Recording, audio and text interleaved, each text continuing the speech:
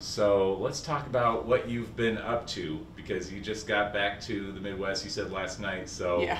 um, what have you been doing for the last whatever month and a half?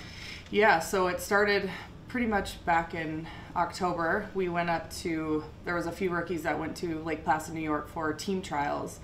We stayed in Lake Placid for a month, and that's where we got our first bobsled experience pretty much on ice. And then after that, we started the North American circuit. So we went to Whistler, Canada, Calgary, Park City, and then from Park City we actually went over and did the Europa Cup in Europe and slid on 3 different tracks there. Then came back for the last race at Lake Placid. So pretty much the last 3 months have been kind of everywhere. So October really was the first time you'd ever really been on a bobsled? Yeah. Really? Yeah. It was wild. I was scared for my life, actually. And Lake Placid is a really tough track. It's one of the toughest in the world. So it's really rough and bumpy. So they say if you can do this one, you can do any of them. And about the first day, I was like, I think I'm done. This isn't for me. But it gets better and it becomes fun, actually. So I know you ran track in college, right, at Wayne? Correct. Yep. So what I know there is a little bit of history as far as like runners getting into doing bobsled. So what drew you into it, or how did you start making that connection?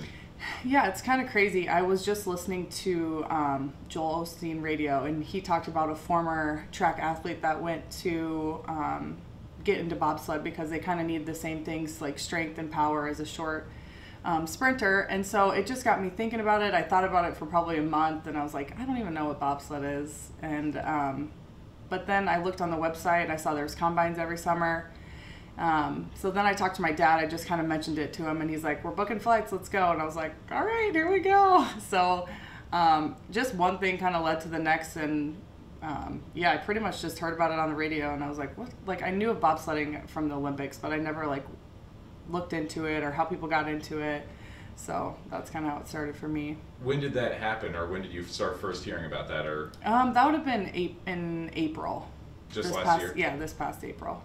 And then I went to a combine in the beginning of June, the first weekend in June. Scored high enough there. Then you get asked to come back for rookie camp. So then I went to rookie camp in Lake Placid in August for a week. And you kind of do like a push championship kind of thing. And then they ask you if you place in the top 3 to come back for team trials. So that's kind of the process. And you said your dad booked you a flight, so you went where when you guys did that? So him and I actually went to Park City, Utah, and did a combine out there. Okay. Okay, so you mentioned here in the podcast by Joel Osteen first. I don't suppose that was referring to Lolo Jones, was it? No, it wasn't. But then after, I mean, I had known she was doing bobsled, I believe, at that point. But no, it was somebody like way back in the day. Now I can't even remember her name. So what happened out in Park City that first time you went out there? So did you not get in a bobsled that time you went out? No. No, we didn't even touch a real bobsled until actually team trials. Like, we saw them, but there was no ice. Obviously, it's not cold enough. But so in Park City, it's just like a sprint test, a shot test, like a underhand shot toss, and then standing broad jump. And basically, they just want to see, if you're fast enough and strong enough, you have to hit these certain standards to get to the next level. So, yeah, I didn't know anything about bobsled. But you qualified. I mean, you did well enough at that they wanted you to keep going with it. So you have to score over 500 points doing those, and I did. So then I went to rookie camp, and basically it's still not cold enough for ice, so we still didn't go on a bobsled. But we did, like, they have a push track in Lake Placid, so it's like a makeshift bobsled on wheels that you can practice the hit, they call it, and pushing kind of and running and jumping into something. So yeah, the first time you get in a bobsled, you're literally at the top of the track, and they're like, all right, here we go. And I was like, I've never jumped in, I don't know what I'm doing. I mean, it was pretty terrifying. And then when I got done, I was like, I was really dizzy and sick, but thankfully it got a lot better.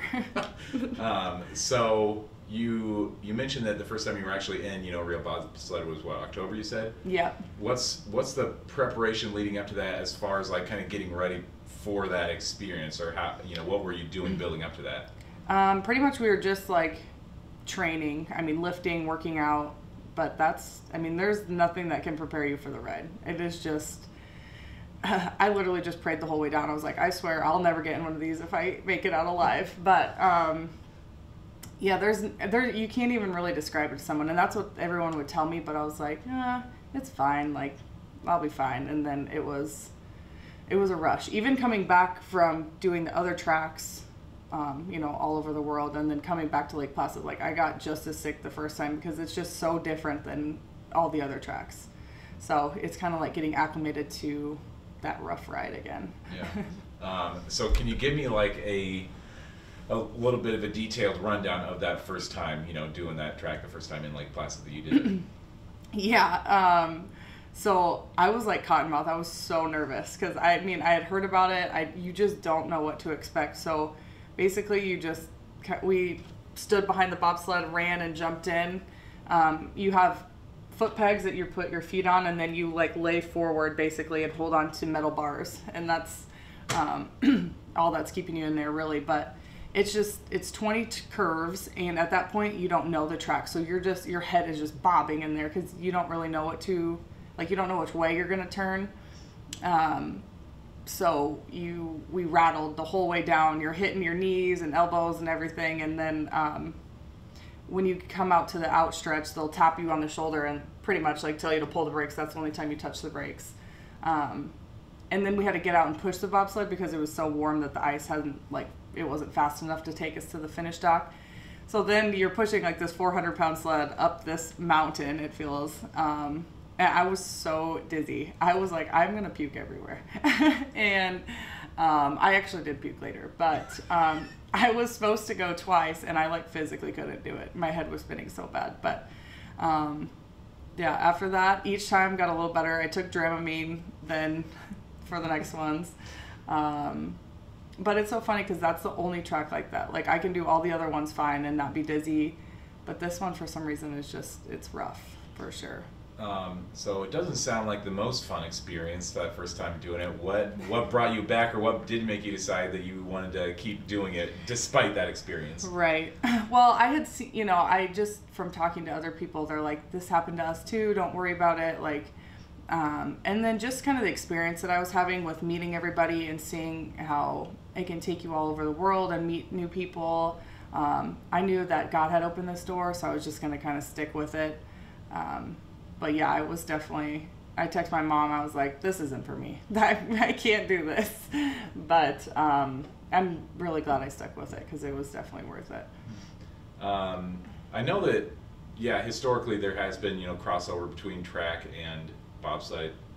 Herschel Walker, you know who that is? I don't think so. He was an old NFL football player that ran track in college as well, and then he also competed in the Olympics for bobsled too. Oh, nice. But anyway, so how for you have you felt like you experienced that crossover? How has your track career translated into helping with your bobsled career now? Yeah, a lot of the lifting stuff we had to do, track workouts, like our short sprint workouts, I continue to do those now. Just kind of remembering what we did because it all crosses over basically, just like strength, power behind the sled, pushing stuff, running with stuff behind your back just to make you stronger. So a lot of the workouts that I did and lifting stuff is what I would do to get ready for bobsled pretty much. So yeah.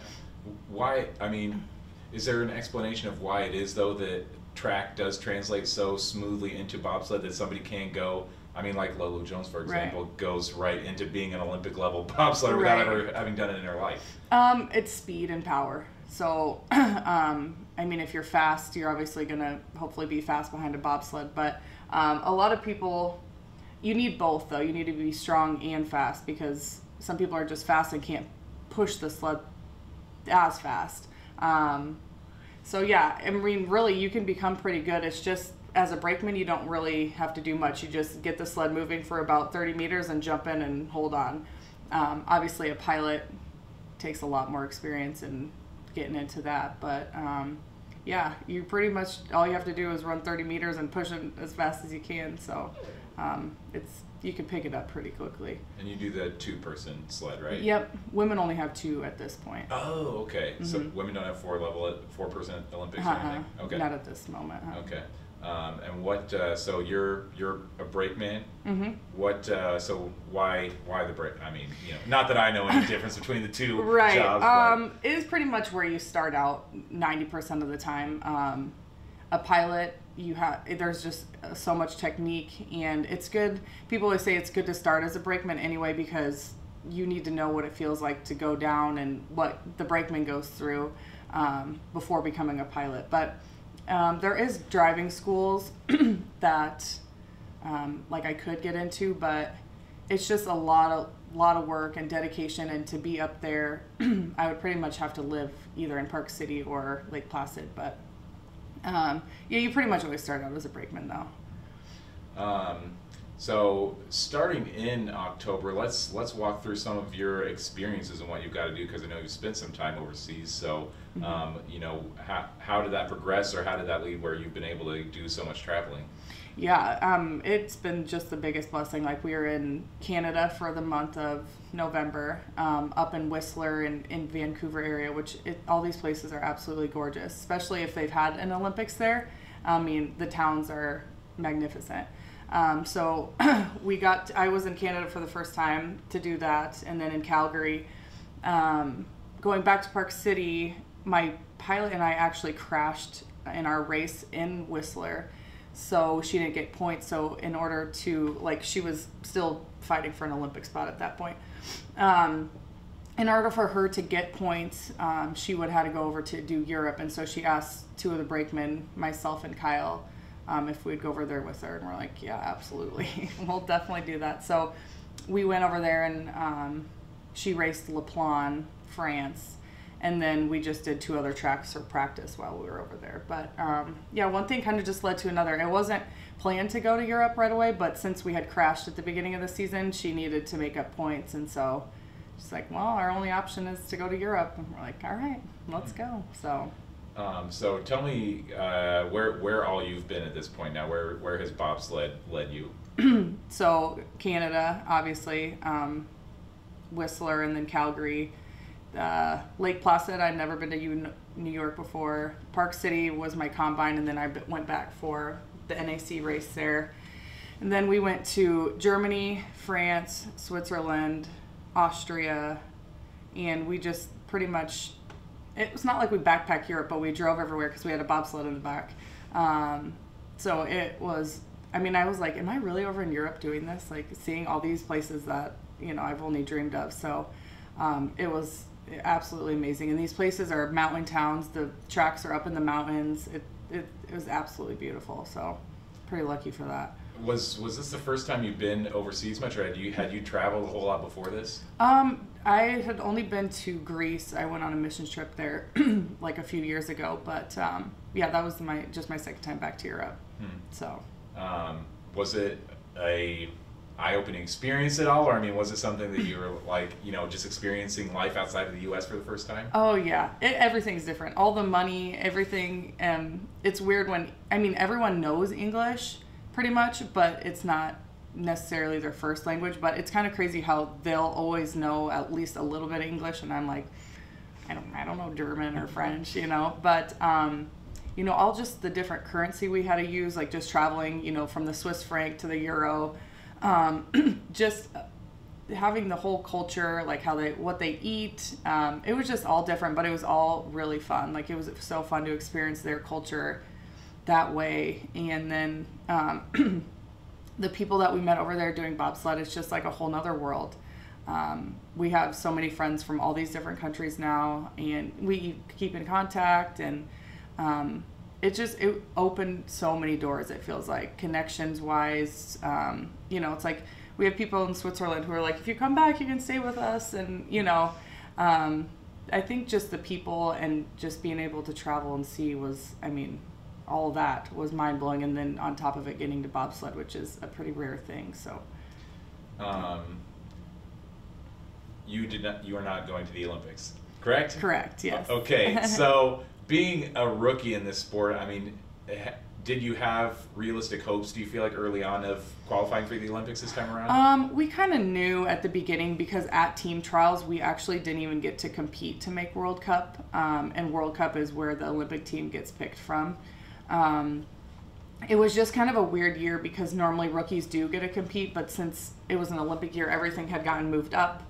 And they were kind of on a fast track on certain things. So there was always a chance. A little bit of a chance. I mean, probably like a 1% chance. But being a rookie, and people have been dedicated their lives to this. The 6 people on the World Cup pretty much do it full time. And so to come in, it would have been a miracle. But pretty much the next quad is what I'd be going for. And when's that going to happen? In Beijing, it'd be 2022, I believe. Okay. So, let's see. I've still got a lot of questions left. If that's all right. Yeah, that's Are okay. you doing anything else today, or do you have, No, I'm here just getting my life back together. Okay. So let's talk a little bit about your life outside of it. Obviously, with all this travel, that would inhibit you from having, a full-time job Right. or whatever. So before you started training and doing this bobsled thing, what were you doing? So I'm still employed with CenturyLink, and they have been amazing. They let me basically take 4 months off, and I can work when I can. When I went over to Europe, it was pretty hard. The time difference and the internet connection was terrible. But before that, I would try to work a little bit each day, even if I was in Lake Placid or up in Canada. I would work a little bit before we would go train, or I'd work after. So... yeah, pretty much they have just granted me this time off to go, and they've helped me. They've raised money for me. They've just been amazing. So, yeah, pretty much tomorrow I'm going back to work. It's just back to real life. So. And what do you do for them? I'm a field engineer. So we're designing like a whole new fiber network everywhere, and I manage it, I should say, at this point. What'd you major in at Wayne? I got interdisciplinary studies. I never knew what I wanted to do, so you just kind of like bop around. And so basically I have like a math and education degree, but I never student taught. I just have enough credits in both of them. I don't know. It's a weird one. I was never like specific in what I wanted to do, and so that's kind of what led to that. So how long have you been working for CenturyLink now? It will 4 years. Okay. And what was their thought, when you first brought this proposition to them that you were going to be, traveling and stuff? Yeah, they were amazing. Right from the get-go, they were just excited about it, completely supportive, because I was worried about taking time off. I didn't know how to do it. I didn't know if I would have to quit. But pretty much, like, I talked to my boss, I let him know, and then he talked to his boss, and they were... instantly they started to raise money for me. They were just like so excited. So, it was just a huge blessing, and I was so thankful, still so thankful for them, because I was able to make some money while I was on tour and traveling, and that's also pretty rare. So. And is that so? Again, looking towards the future, is that the plan now that you're going to keep working for CenturyLink and keep training for 2022 potentially? Yeah, that's still kind of stuff I need to figure out, but I would, like to do that for sure. Maybe spend a little more time training, just because the other athletes pretty much do it full time up there. And so I don't know. I'm trying to figure all that out, but definitely going to keep working and training for sure. So. How difficult is that to keep training, being, I assume there's not a big bobsled scene here in Omaha, yeah. So how tough is it for you when all of your potential workout right. partners, whatever, are in other parts of the country? Right. The nice thing is you don't have to do a lot with bobsled. An actual bobsled. So lifting, running, and doing that kind of stuff is what I'll do here, and then I'll take some time to go up to the push track in Lake Placid again for a few weeks over the summer. And then we'll go to Calgary. They actually have an indoor ice house there where we can practice too. So it'll just be like weeks or 2 weeks that I'll take, hopefully, I haven't really figured that all out yet, but to go and actually work on the bobsleds part of it. Otherwise, I'll just keep lifting and running and doing that kind of stuff. So. If you were to give a realistic look into the future, do you think you have a legitimate shot at making the team for 2022? I mean, that's super hard to say, but yeah, I mean, I'm going to set my sights high, and absolutely that's what I'm going for. So, tell me about your partner, your pilot for your particular bobsled, and how you guys met, or what that connection's been like. So there was 2 pilots on the NASA tour, and I raced with both of them. I won 2 golds with one, and then a gold and a 4th place with the other one. So basically they had team trials. There was 5 pilots total. 3 of them make World Cup. So the other 2 were our pilots basically. And we would have push-offs, race-offs to see who would race. So the fastest time obviously would get a race with the pilots. But we established like a really good friendship, and that is also part of it. Like, you know, knowing you're comfortable with the person. I mean, I've crashed with one of them twice, and it's just almost like a bonding experience. It really brings you closer. Just, I mean, in any sports you get closer, but when you experience something like that together, we were just talking about how it just kind of bonds you in a special way. So yeah, we got really close with our 2 pilots, and we're gonna definitely be sliding with them again. So for next season anyway. Talk me through that crashing experience and what that's like, and as you mentioned, how it brings you closer to the person you do it with. Yeah, so that was always kind of fear, just like the fear of the unknown of crashing, because we knew it happens, but just getting that first one out of the way. My first one was actually my first race I had, and so normally crash races are a little worse because you're not wearing as much like padding and gear, but you do have a burn vest you always wear. But we were in Whistler, which is the fastest track in the world, and there had been so many crashes. People crash there all the time. And it was a really first smooth 6 curves, like it was going good. And then all of a sudden you kind of hear like a silence, and then you hear just like, because your body's like on the ice. That was a pretty bad crash because you slide all the way down the track. No, you don't just stop. So from 7 to curve, I think 15 or 16, we, go through it all, and you flip back and forth, you barrel roll, and you're just inside holding on. And I screamed the whole way down. I was so scared. But after, like, you're kind of just, your adrenaline's going. Like, I felt fine. But after, now looking back, like, my shoulders got really bad not burns, but like almost like ice burns and bruised because you're just like landing on them. But then, yeah, the track workers catch you. Basically, they catch the sled and then you crawl out. But, I mean, it is a crazy experience. Like, it's terrifying, but, like, you're all okay. It's happened a few times, and it's okay. You feel okay. You just want to make sure you don't have a concussion, and they'll go through all that protocol with you. But, I think it looks scarier than it actually is. I've seen crashes and I'm like, oh my gosh. When you're just in the moment, you're just holding on and praying it goes okay. So, let's talk about your family in this whole experience and what they meant to you, or it sounds like your dad's been obviously very supportive. So, how has this relationship with your family been through this whole process? Yeah, it's from the minute I told them, they were all super supportive. I told my mom about it, and she's just like, I don't know what it is, but I'll support you.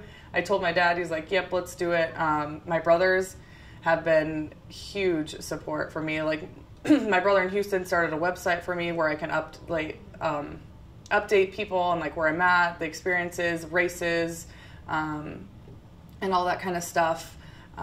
They're so excited about it. A lot of people ask them about it too. I think it's almost like brought us closer, and it's in a weird way, it's pretty cool that they're so supportive of it. Obviously my mom and dad, I knew they would be, but it's just fun to have everybody be excited about it. And yeah, it's definitely brought us closer for sure. And have you had a chance to travel with some of them as far as going overseas or in the U.S.? They didn't. They came out to a few of them came out to Park City, but this was the first season, so I like didn't really know what was going on. I didn't know if I was gonna race at any time. Like you only found out a few days before because we'd always have race offs at the stops we were at. So I was just trying to figure it out this season, and then I was like, I'll let you know when you can come, and then it just ended up not working out for them to get out there. But next year, if I make World Cup, they'll definitely come and watch. When's going to be your next time in a sled at this point? I don't know. That's sad. Probably. I know one of the pilots and a brakeman are going out to Whistler in March for some sliding practice. If I can make it out there, hopefully then. Otherwise, it'll probably be literally October. Yeah. So, got to go through that experience again of being terrified. So let's, since obviously you're grew up in Norfolk, and we've kind of got to build in that local angle as well. Just tell me a little bit about your life growing up in Norfolk. And you went to Catholic, is that right? Norfolk Catholic. So tell me about what your life was like growing up and getting into running and everything. Yeah, I mean, I always kind of joke like I had a really easy childhood and upbringing. Like, had two older brothers that were my best friends. Went to Norfolk Catholic, was a great school. Yeah, pretty much I had a pretty easy go about for sure. Athletics were obviously my passion, and it kind of just led from one thing to the next. I don't know. Sorry. What then led you to Wayne, or how did you end up there?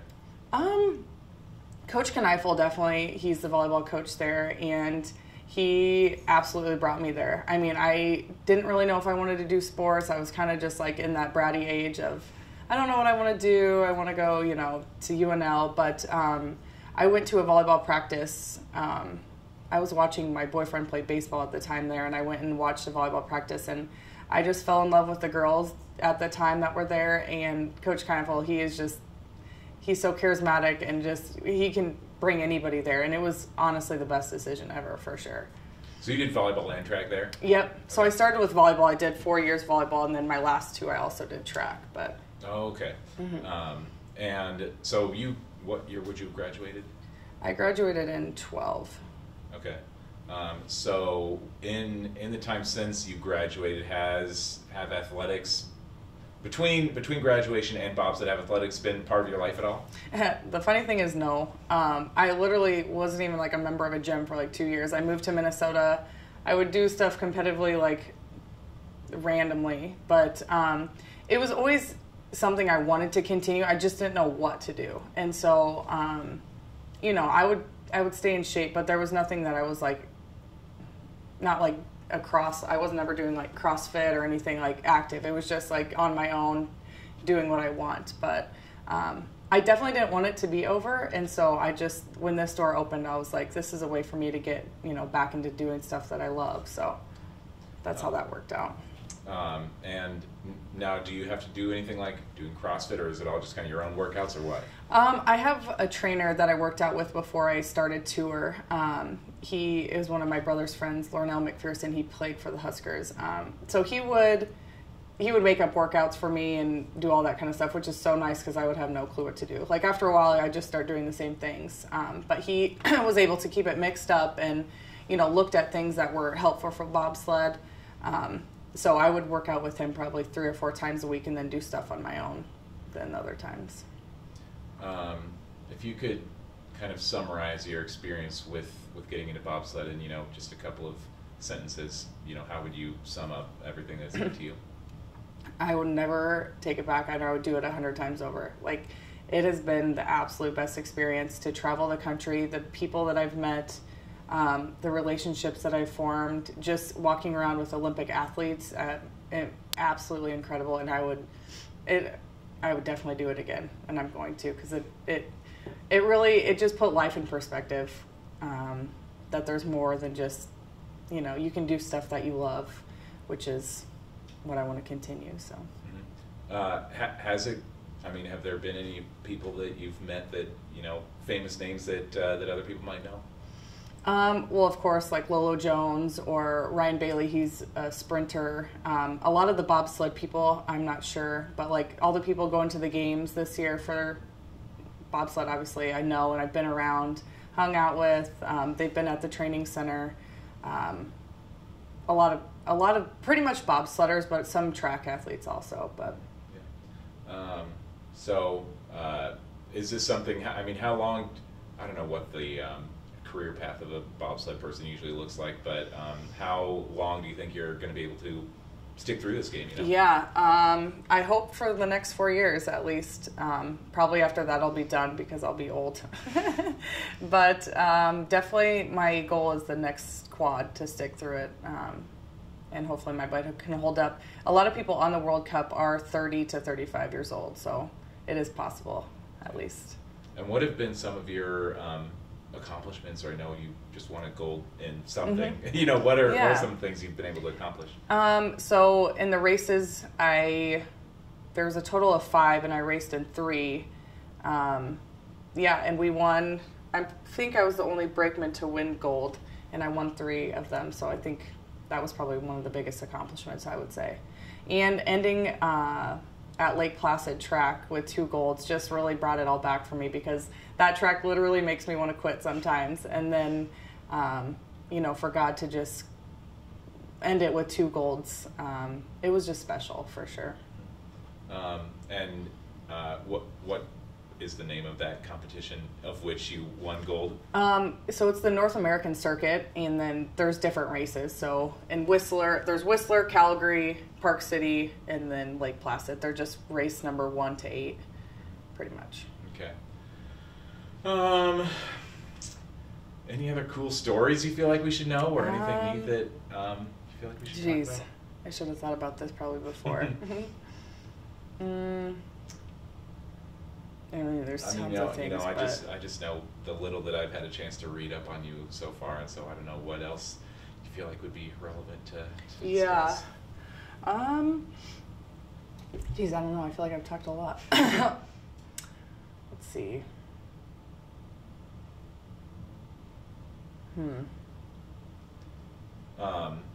If I could ask, it sounds like you're a believer. So would you want to talk about your relationship with the Lord and how that has kind of worked through this whole process too? Oh, absolutely. It's everything pretty much for me. It like pretty much He opened the door for me, and I just have kind of been taking a step.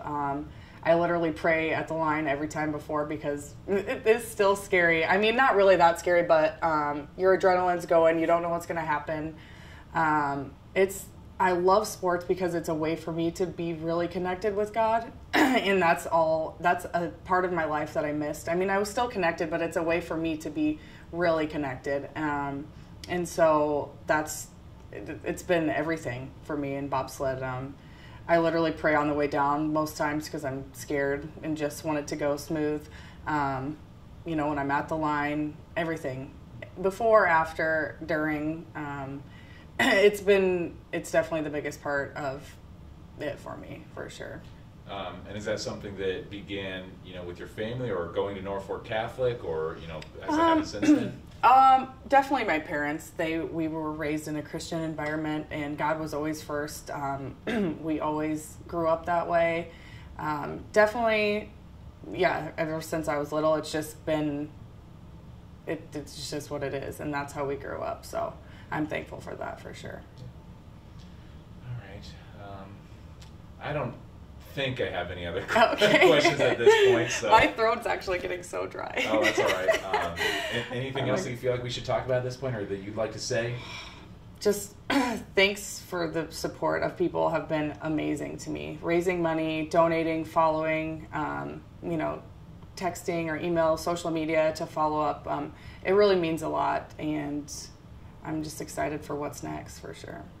Can you speak to that a little bit too, about what that process is like? I mean, do you have to do all of your own fundraising, or how does that work to be able to financially keep it supported? People do it all different ways. My company raised a bunch of money. They had shirts made to sell. There was donors that bought the shirts, and then all the proceeds went to me, which helped with everything, because when you're on the North American circuit, you literally pay for everything. all your travel, all your food, everything. And then my dad has been a really big help, so I couldn't do it without those two things, for sure. And what does your dad do? Is your family still in Norfolk? Nope, they actually all live in Omaha now. He is a financial advisor. Okay. But he still offices out of Norfolk, but kind of works everywhere. Is that what brought you to Omaha, your family being here? No, I, after college, just moved here. I didn't really know what I was doing, so I was like, I'll go to Omaha and start life there. So that's kind of how that happened.